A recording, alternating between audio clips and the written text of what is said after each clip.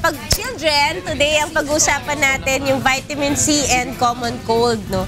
Kasi uso na naman ngayon ang sipon. Kasi tag-ulan na. Alright. So, palaging sinasabi, mag-vitamin C ka para hindi ka magkasipon. Pero, saan ba nanggaling at saka ano bang ebidensya talaga para sa vitamin C preventing and treating common cold?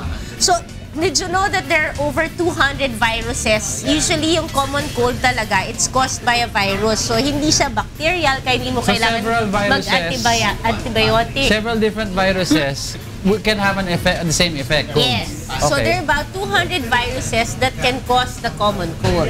Pero iba-iba lang yung... Iba-iba lang sila. It can present from congestion, sneezing, sore throat. Pwede kang magkaroon cough, sometimes headache, fever, and red eyes. Or sometimes cold lang. Yes, sometimes cold lang. So, because it's one of the more common respiratory viruses, palaging ang palagi tanong saan, pwede ba ako mag-antibiotic? Actually, hindi kasi virus siya. So, antibiotics will not work. So, sasabihin, mag-vitamin C ka, drink a lot of water, diba? So, ever since it was isolated, well, nag-umpisa kasi yung yung ating pagbigay ng vitamin C noong 1970s. It was actually a Nobel laureate, Linus Pauling. He did a study on vitamin C and treating a common cold, and from there he concluded that it can help, and from that time on sinasabi na vitamin C can help with a common cold. So the Cochrane group, what they did, they studied all the studies studying vitamin C and common cold, and what they saw that it seems like it is true that it can reduce the incidence of colds, but in the general, it was not tested in children, no? General population yung ginawa. So, it seemed like their conclusions were vitamin C supplementation failed to reduce the incidence of cold in the general population.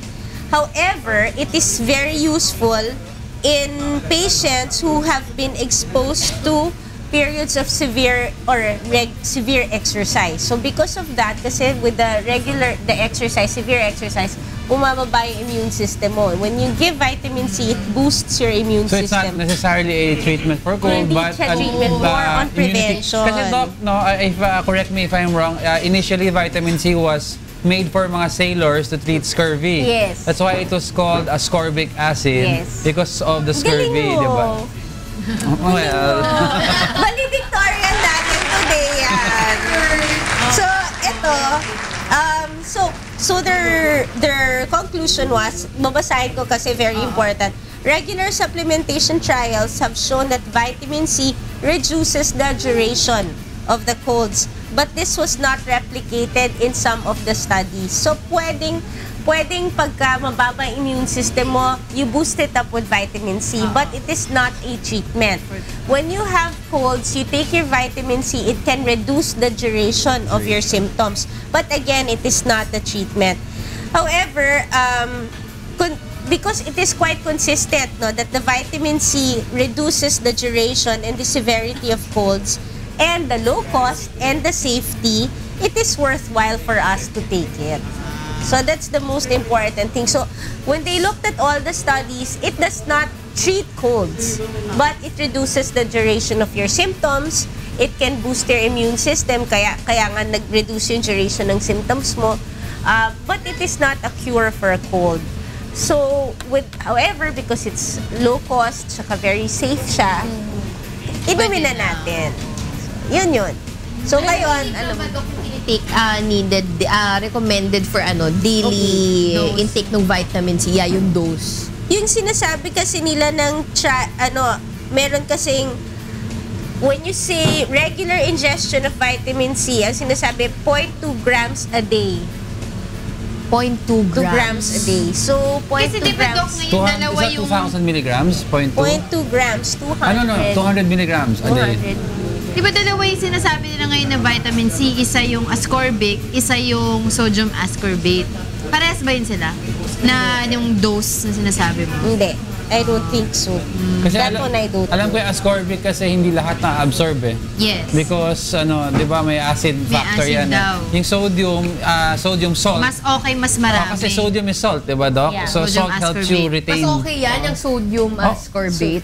Like may madaming brands out there na alam natin na sodium ascorbate. Ako usually I just give the ascorbic acid. Kasi ako, pag may sipon, Doc, or if I'm sick, Sodium. 5,000 milligrams iniinom ko. Ito nga, meron sila 8 grams.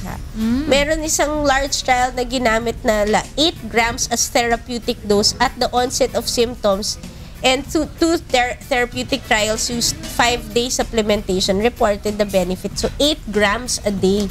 Yun yung mega dose. 8 grams, What's the 8,000 difference po sa mg. capsule yung nasa vial? Ano po ang mas okay?